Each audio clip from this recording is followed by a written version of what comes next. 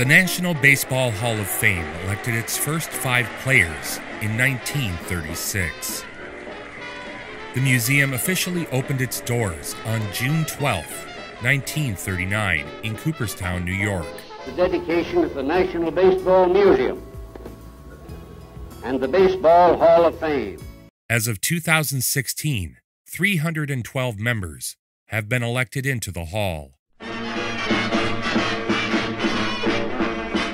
A Columbus, Indiana postal clerk named Joseph Kennedy set out to collect signatures from all the living player members of the Hall of Fame in 1938 on a first-day cover commemorating the 100th anniversary of the game of baseball. Those 11 Immortals included Connie Mack, Cy Young, Ty Cobb, Larry Lajoie, Tris Speaker, Honus Wagner, Walter Johnson, Eddie Collins, George Sisler, Grover Cleveland Alexander, and the Sultan of Swat, Mr. Babe Ruth. Joseph Kennedy reached out to these players as he thought it would make a great souvenir for his then 8.5-pound, 2-week-old grandson. My name is Joe Griffin, and I'm the 8.5-pound grandson that my grandfather wrote to Cy Young 2 weeks after I was born in 1938. And Cy Young responded with my grandfather's request, and my grandfather had also asked him what Cy Young thought his biggest thrill was. He wrote on the back of the letter his no-hitters and his perfect game and his 20-inning game against another Hall of Famer, Rube Waddell. Amazes me today you have pitchers who are looking for relief in the 5th inning, and Cy Young went 20 innings by himself. He was very, very much a baseball fan all his life. He took me to the first baseball, major league ball game I ever saw. Columbus, Indiana is not that far from Cincinnati, Ohio. He took me down there. I was probably 12 or 13. We saw the Cincinnati Reds play the St. Louis Cardinals. Stan Musial was playing. And I remember significantly, the significant thing about the game, I can't tell you who won, but Stan Musial hit a high fly, pop fly. And when it hit the ground, the center fielder, the second baseman, the shortstop were all within 3 feet of it. And Stan Musial was standing on second base. And my grandfather said, "You always run them out."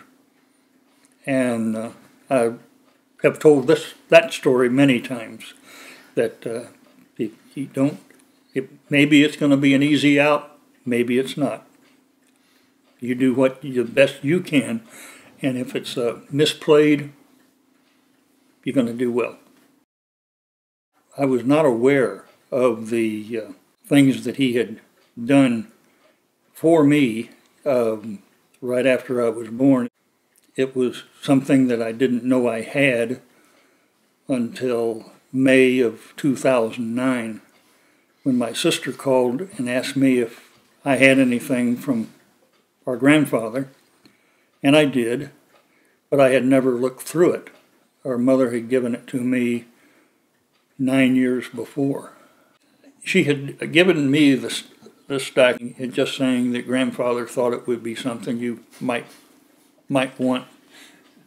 And I took good care of it. I put it in a box and put it in the corner of the closet, and it sat there for about 9 years. What my sister described was something that had to do with baseball or significant baseball players.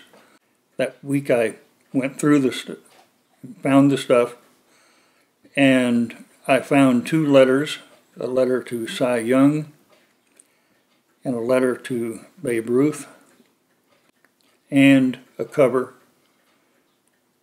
that had on the back of it the 11 autographs of the living player members of the Hall of Fame at that time. The first 9 autographs he had within 60 days. And this was all snail mail. Grover Cleveland Alexander was one of the most difficult to find a good address for. There was an article in the paper that said that Grover Cleveland Alexander was going to be working for a fella he had met when they were rookies in baseball. So my grandfather sent the card, or the cover. At that time it had 9 autographs on it, to this gentleman. And when he received it, he he wrote my grandfather and said he had received it, and that he would see Alex Alex would be there in about 2 weeks, and he would sign it, and they would send it back to my grandfather. And he said, until Alex gets here and we do that, it's in my safe. So he recognized that this was an unusual item at that time. And they did that. And then my grandfather had 10 autographs.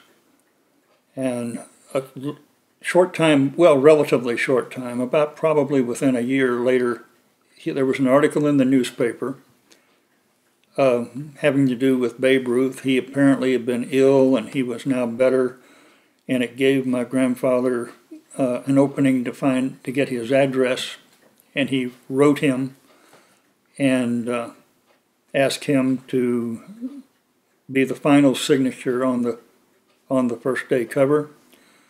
And he also asked him what the biggest thrill in baseball that he'd had. And he said on the back of the letter my grandfather wrote to him that the one I hit in Chicago, and that was the one where he pointed to the bleachers and then he hit the ball to the bleachers. And I thought it was nice that when I saw that we know what the Babe really thought. When I went through and found the things I had, the Cy Young letter, the Babe Ruth letter, and the first day covers, and the one with the autographs on it, brought back a lot of memories. And had tears in my eyes a couple of times in thinking about the things with grandfather. And when I told my sister, she had the same kind of reaction, that we realized that this was really something our grandfather had done. A whole lot of memories. Yeah. And but he was quite a guy.